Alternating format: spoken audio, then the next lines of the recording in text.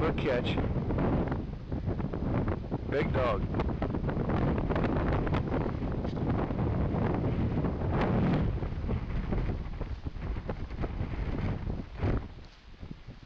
I have another trail set right there, untouched right now, but it's still good.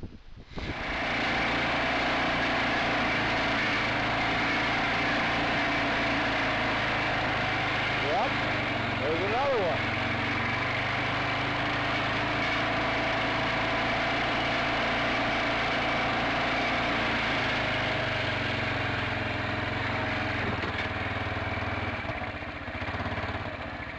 Caught in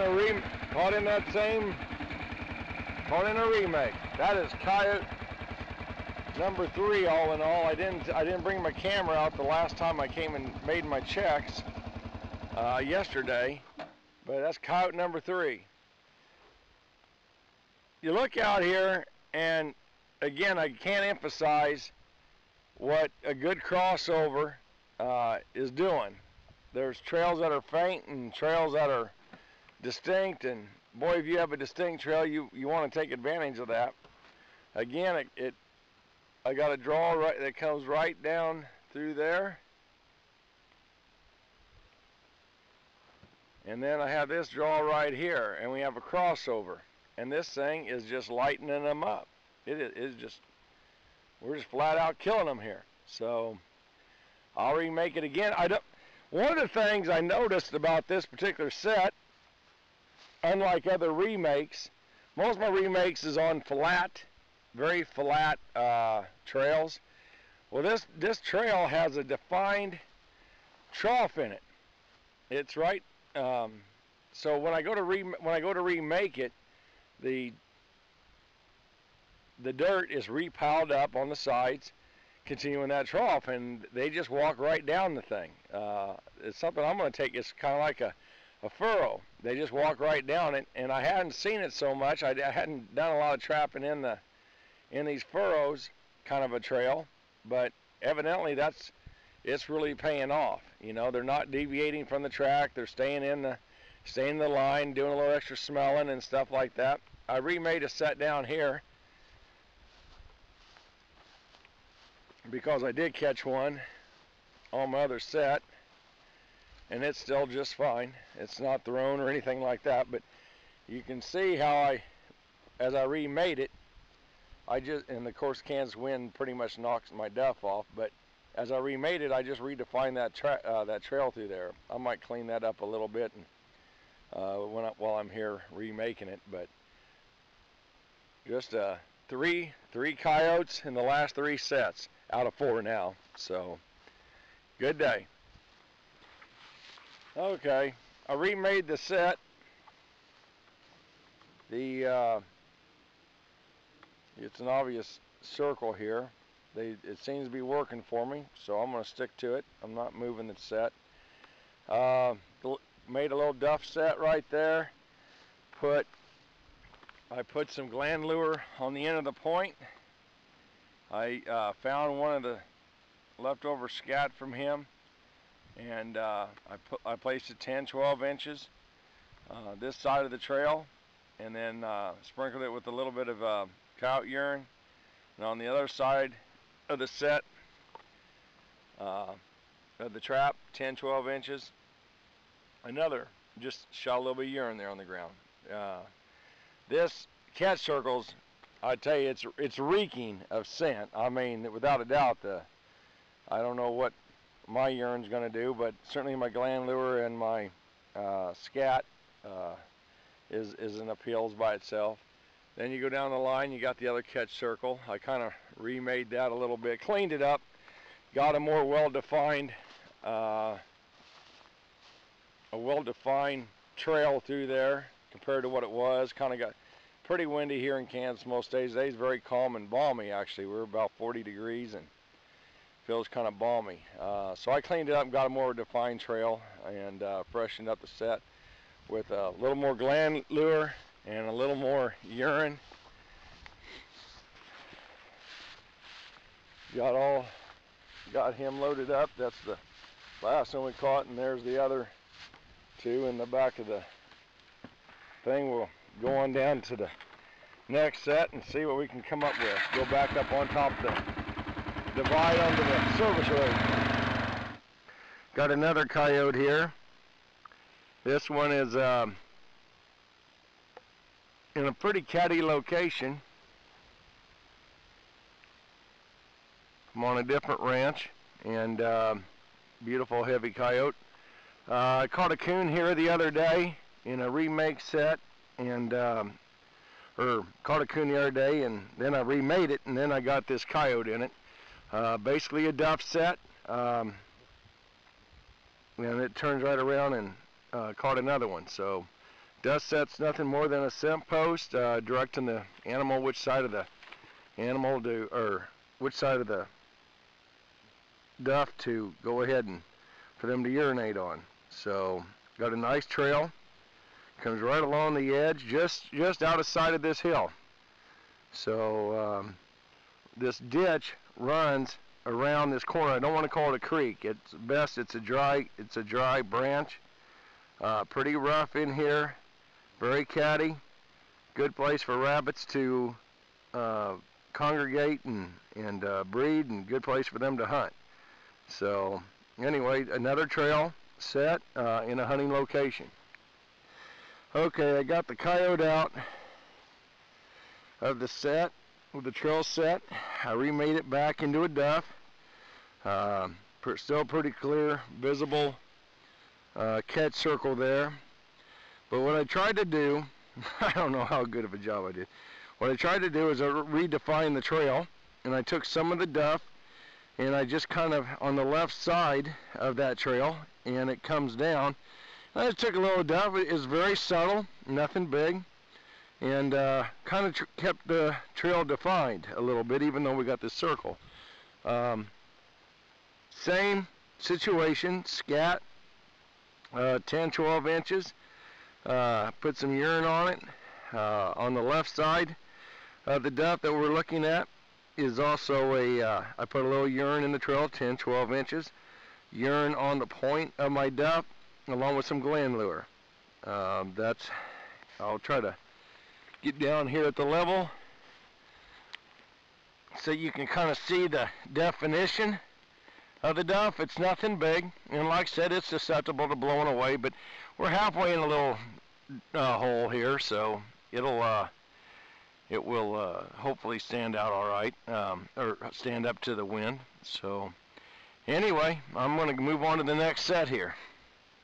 Nice coyote. I come out here today to one of my sets, and I says, well, something's up. I says, look at all the calves. Couple horses, and right down here, Mr. Coyote is the attraction, and they were all around him. Of course, he's just sitting there saying, you know what, I've been pestering them my whole life, I don't want to get it. So anyway, I put this set right on another trail. Trail comes around, and I have a dirt hole set right here. I did catch one there already. It's a remake. You can see where the catch circle is, kind of above it. Pretty steep draw, good watershed. Caught a coyote right over there the other day that I said that had rocks. You know, it was nothing but rocks and a remake. So this little area right here kind of joins the two of them together as it heads back to the east. So I don't think our coyote's very happy about it, and I'll go ahead and get him out of the set. And anyway, give these cows and horses a little something less to think about. So okay, I made a remake of the set. I took the duff from the set, kind of try to straighten out the trail a little bit, and to give you kind of a perspective of the size of a duff or what I'm doing, there's the duff. I have a point coming off right along the edge of the trail, leads right over there. I put some scat, about 10-12 inches from my pan center to give them something else to focus on. I put a little gland lure, a little urine right there. Also sprinkled some urine right here on the other side of the trap, about 10-12 inches, something to kind of slow them down, and that just extends right on down the way. Guess my calves are starting, the horses are fine, but so that's this set. We're going down and check the next set.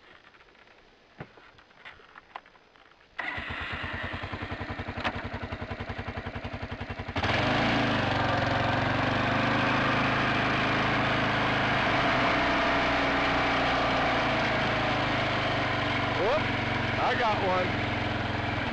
Oh boy, you're a white old booger hiding. Now this is that remake of the T-bone rocks. He's got more rocks shoveled up here. Yeah, it's a remake of that. I put the T-bone and some duff. Show yourself. There you go. And again, at the head of this draw, the other side of me, I mean, I'm right on a divide right behind me. And but what a great trail. Comes right by the edge of this. Running east and west right along this divide. A really nice spot. And let me go ahead and do a remake of this. Put him down. That's 2 coyotes so far today. Just a very good day on the Kansas trap line.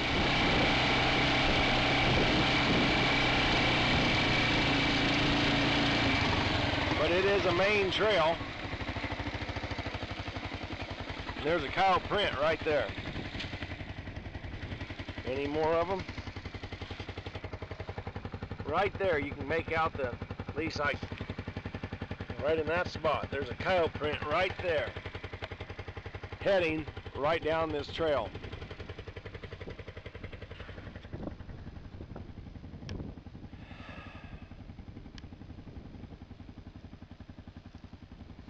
So this is a used trail. Putting in a trail set would be the thing to do. What I'm looking at, we have the draw, and there's the visible spot from the road. I want to make sure there that I don't like thieves. I do not like thieves. Them suckers, I don't like people stealing my fur or my traps or all of that. So I'm just looking down here at this setup. My trail gets real loose here. Not very defined. Animals probably splitting up, going different directions. Back toward the four-wheeler on the other hand, I think I'll take a chance on this one. One trail set's not going to hurt anything in here. Not going to hurt a thing.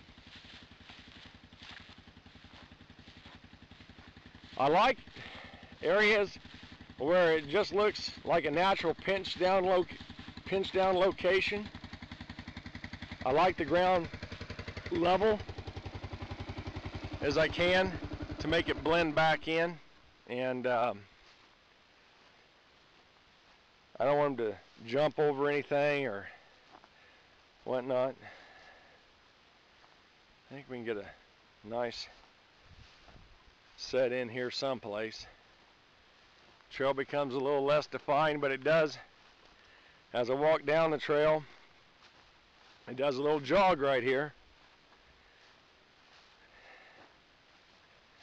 I like this right here. I like this. Kind of makes them have to kind of come around this little bush and make a nice scent post kind of a location. So I'll put a trail set in. The way I make my trail sets, I'm at the spot. I took the back end of my sifter here on the side and I raked the dry dirt to the left and dry dirt to the right. I'm digging my hole for my trap bed, and I don't make a neat trap bed as far as the way it looks is when I go to do it. I don't have that skill, I guess, to make a perfect little wedge hole, and where my trap just barely sits in it, I kind of just whack away at it and get my hole dug, and I'll cup it and set my trap back in. I'll show you that. But this is the first stages of how I do my trail set. I have my dry matter on each side of the set to blend it all back in. I have my fresh dirt dug out of the hole right beside the trail. So let me go ahead and, okay. So what I did is I got my stake in. I scratched off the fur off of the dead animal that was caught before this in this set. Again, the trap's already been used. I'm just moving it to a different spot from my other farm. And I'm sitting about a good inch below ground level. I could be a little higher than that, but I'm about an inch, and I have a lot of filling in to do. So what I'll do is I'll start pushing the dirt in around the sides.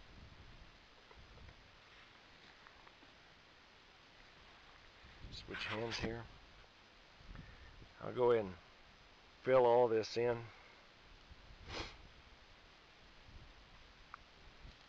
Got to make it, the trap is, by taking the loose dirt and forming a bowl, using your fist is a good way to doing it, and just kind of whirling out the dirt to the sides. The trap will bed real easy in the hole.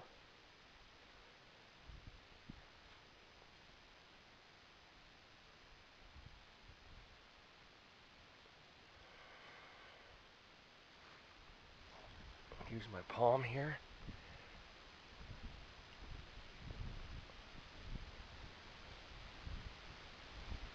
Okay, it's loose dirt there. Pack some more in. This trap is double laminated, top and bottom. That really makes it nice. It's offset. There's the offsets right there. Okay, I'm a little bit low there, which is fine. Do the same thing all the way around the set. Don't want nothing under my pan cover. Okay. Nothing under my pan. Trap is solid. Let me go ahead and pack a little dirt right around them jaws. Okay. There that is. So now my trap is just ready for a piece of steel screen wire, heavy duty, and I'll go ahead and do that. Let me just set this down for a minute.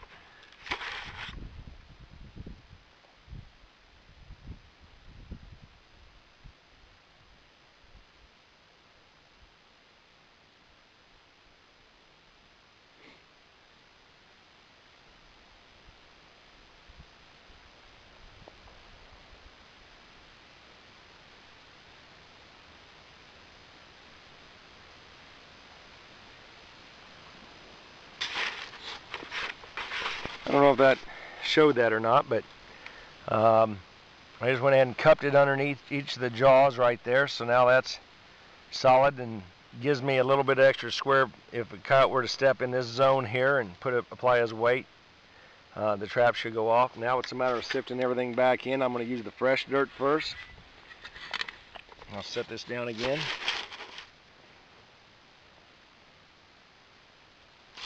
Okay.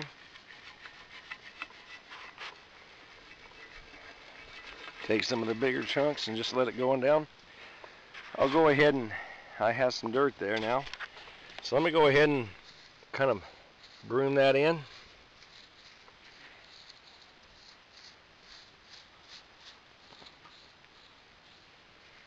And I'm going to press that down along the sides. Make it solid.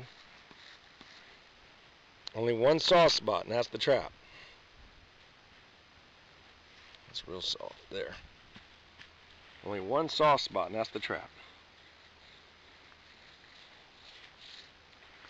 Okay, now that's a little bit lower, which is fine. That doesn't bother me a bit. Take this loose top stuff. Let me set it down.